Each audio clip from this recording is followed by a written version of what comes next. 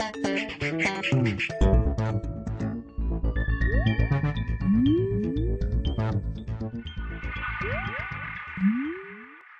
everyone, and welcome to The Vortex, where lies and falsehoods are trapped and exposed. I'm Michael Voris. Have you noticed how hot it is these days? I mean, have you taken note of the record heat waves sweeping across the Northeast and the Atlantic seaboard? Yeah, I didn't think so. That's because they didn't happen. Kind of like global warming. That farce has long since imploded. The supposed science behind it has even been disavowed now by its most avid backers. You see, a funny thing happened on the way to the polar ice caps melting. The very scientists who once shoveled this nonsense have admitted their data was fake. They lied, pure and simple. They fabricated the numbers to push a political, ideological agenda. ClimateGate, they're calling it. For example, Phil Jones, the head of the British Research Centre, one of the leading global warming advocate centers, had to step down after he admitted he used tricks, his words, to hide, his words, data that the world's temperatures were actually decreasing, not increasing.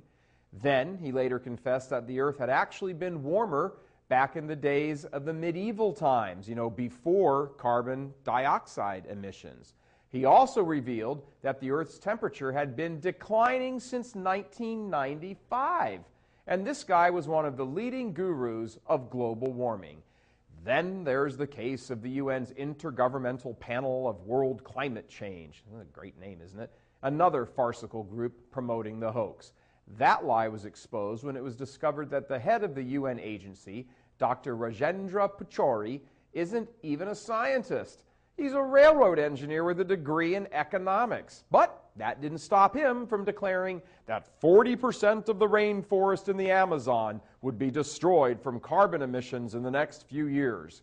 Yeah, they're calling this one Amazon Gate. Problem was, he wasn't citing scientific research. He was reading from a sheet of talking points prepared by the World Wildlife Fund, an environmental group cashing in on the fraud by getting government grants and contracts. And so it goes. So, what does all this have to do with the Catholic faith?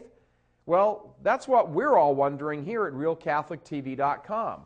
Why is the U.S. Bishops' Conference spending money, and lots of it, on their Catholic Coalition on Climate Change? That department has spun off a lofty-sounding theological oddity called the Catholic Climate Covenant. Boy, that's a lot of alliteration for you. But why? Why are the lay staffers at the Bishops' Conference all jazzed up about an issue that has been proven to be a lie? They recently dropped a lot of coin on sending out packets of info to 19,000 Catholic schools, instructing all of those students how to lower their carbon emissions, reducing their carbon footprint, it's called. But why? It's all a lie. Don't they know that? Even the backers of global warming admits it's all a farce. They made it all up. They know that. Anyone seen Al Gore lately? And why did the Archdiocese of Washington, D.C. publish a calendar for Lent suggesting that people find different ways to reduce their carbon output for 40 days of Lent? Seriously. Why did the California Bishops' Conference promote it? It's all a lie. Carbon emissions don't raise the Earth's temperature. It's all a lie. Why are the bishop staffers pushing this in the name of the bishops?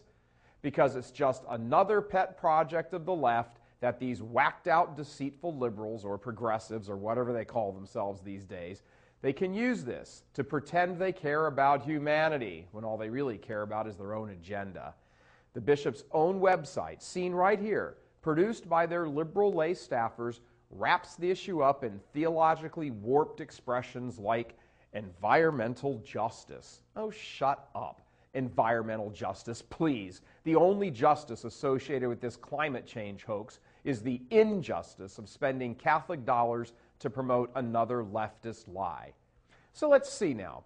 Catholic money is spent by these liberal or progressive staffers on groups that promote abortion, same-sex marriage, contraception, and now climate change.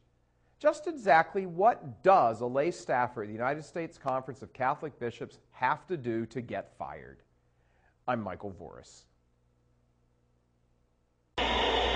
Please help us keep delivering these kinds of messages that so desperately need to be heard and acted on. Join RealCatholicTV.com today as a premium subscriber. Become immersed in the faith established by Jesus Christ. The Catholic Church is the only hope against evil because that is its God-given mission. As our Lord said, apart from me, you can do nothing. Join RealCatholicTV.com today as a premium subscriber and come to learn and love Christ more deeply.